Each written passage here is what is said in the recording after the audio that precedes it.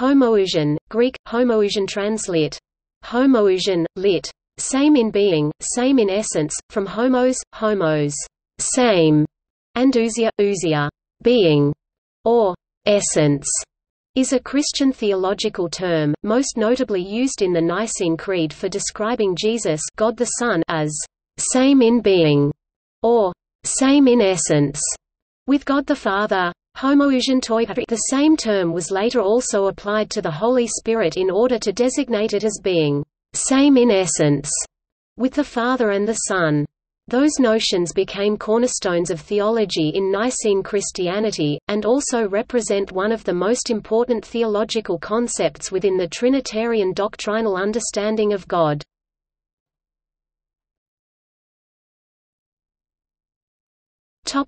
Terminology.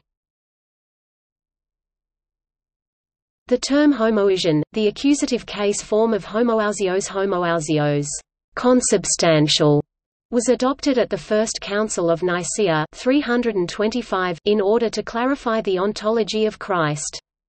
From its Greek original, the term was translated into other languages. In Latin, which is lacking a present participle of the verb to be, two main corresponding variants occurred. Since the Aristotelian term ousia was commonly translated in Latin as essentia, essence, or substantia, substance, the Greek term homoousios was consequently translated into Latin as coessentialis or consubstantialis. Hence the English terms coessential and consubstantial. Some modern scholars have pointed out that Greek term homoousios is properly translated as coessential, while consubstantial has a much wider spectrum of meanings. From homoousios coessential, the theological term homoousiotes coessentiality was also derived. It was used by Greek-speaking authors, like Didymus of Alexandria and other theologians.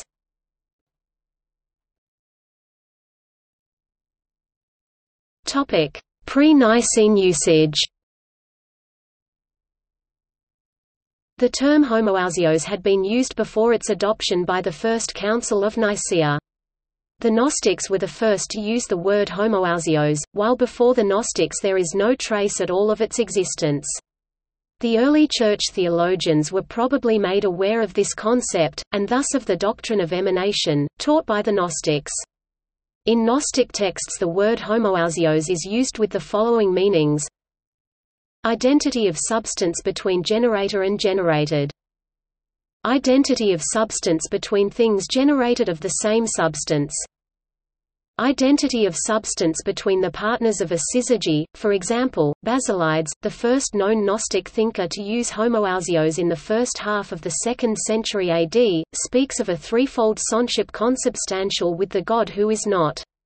The Valentinian Gnostic Ptolemy claims in his letter to Flora that it is the nature of the good God to beget and bring forth only beings similar to, and consubstantial with, himself. The term homoousios was already in current use by the 2nd century Gnostics, and through their works it became known to the Orthodox heresiologists, though this Gnostic use of the term had no reference to the specific relationship between Father and Son, as is the case in the Nicene Creed.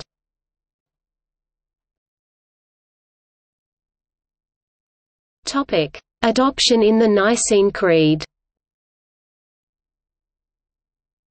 The Nicene Creed is the official doctrine of most Christian churches, the Catholic Church, Eastern Orthodox Church, Oriental Orthodox Churches, Church of the East, and Anglican Communion, as well as Lutheran, Reformed, Evangelical, and most mainline Protestant churches, with regard to the ontological status of the three persons or hypostases of the Trinity, Father, Son and Holy Spirit.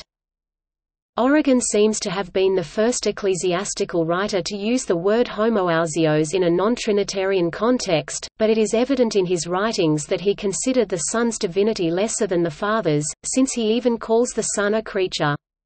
It was by Athanasius of Alexandria and the Nicene Council that the Son was taken to have exactly the same essence with the Father, and in the Nicene Creed the Son was declared to be as immutable as his Father. While it is common to find assertions that Origen and other early apologist church fathers held subordinationist views, Laria Ramelli discussed the anti-subordinationism of Origen. Both the Nicene and Athanasian creeds affirm the Son as both begotten of, and equal to, his Father.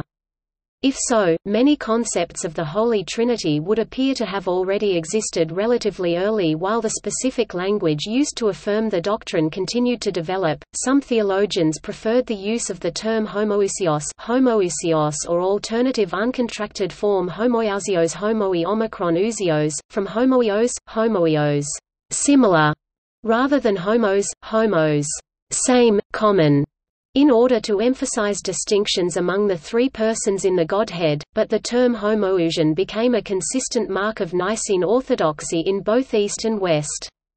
According to this doctrine, Jesus Christ is the physical manifestation of Logos or the Word, and consequently possesses all of the inherent, ineffable perfections which religion and philosophy attribute to the Supreme Being.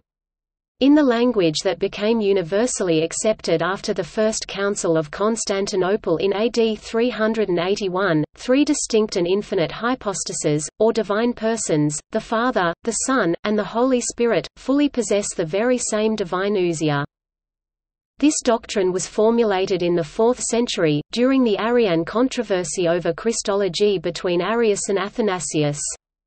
The several distinct branches of Arianism which sometimes conflicted with each other as well as with the pro-Nicene Homoousian creed can be roughly broken down into the following classifications.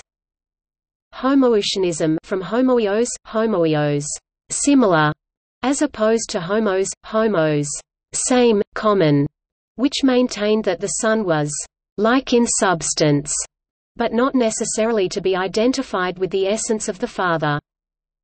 Homoianism, also from homoios, which declared that the Son was similar to God the Father, without reference to substance or essence. Some supporters of Homoian formulae also supported one of the other descriptions.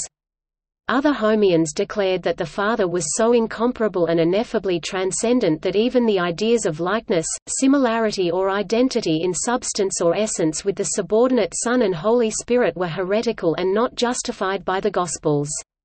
They held that the Father was like the Son in some sense but that even to speak of ousia was impertinent speculation. Heteroousionism, including anomianism, which held that God the Father and the Son were different in substance and or attributes.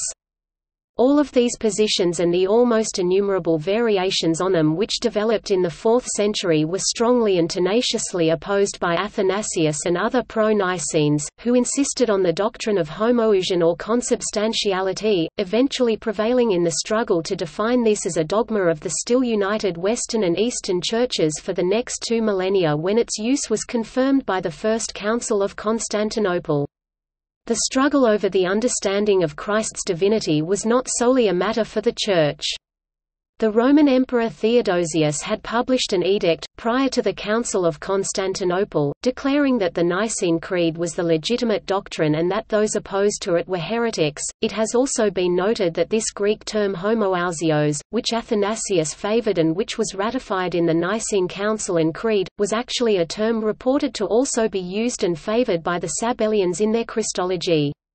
It was a term with which many followers of Athanasius were actually uncomfortable. The so-called semi-Arians in particular objected to it. Their objection to this term was that it was considered to be unscriptural, suspicious, and of a Sabellian tendency. This was because Sabellius also considered the Father and the Son to be one substance, meaning that, to Sabellius, the Father and Son were one essential person, though operating as different faces, roles, or modes. This notion, however, was also rejected at the Council of Nicaea, in favor of the Athanasian Creed, which holds the Father and Son to be distinct yet also co-equal, co-eternal, and consubstantial divine persons.